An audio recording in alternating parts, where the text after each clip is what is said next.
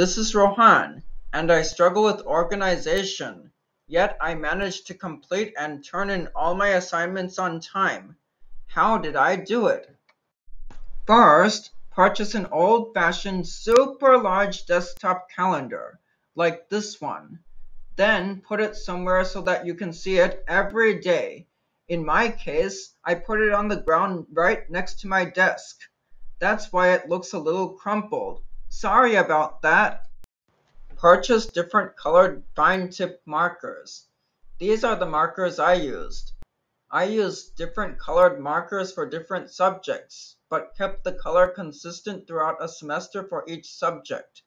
For example, if I used a red marker for US history, then history remained red throughout.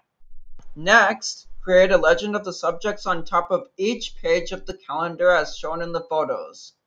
You can see I used different colors for the subjects, but the color was consistent for each subject. Input assignment due dates as far in advance as possible on the calendar. I know there are some professors who don't give you much advance warning, but as soon as you get something assigned, put it on your calendar. Make sure to put asterisks or highlight against major projects and exams. Next to each assignment, put a checkbox. As you complete an assignment, check off each box. I'm sure you'll feel good when you check off those boxes.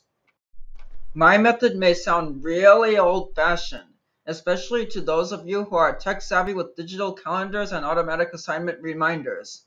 I have to admit, I too did have a digital calendar, but I found myself not using it because it was buried under a tab somewhere on my computer.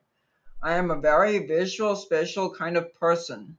For me, having this large desktop-style calendar in my face, or in my case, under my feet, forced me to look at it every day and enabled me to see the big picture for the month immediately. This helped me see what I needed to do next and where I needed to spend the time on. This is how I kept track of my assignments and stayed organized in college. Hope this tip helped. Thanks for watching.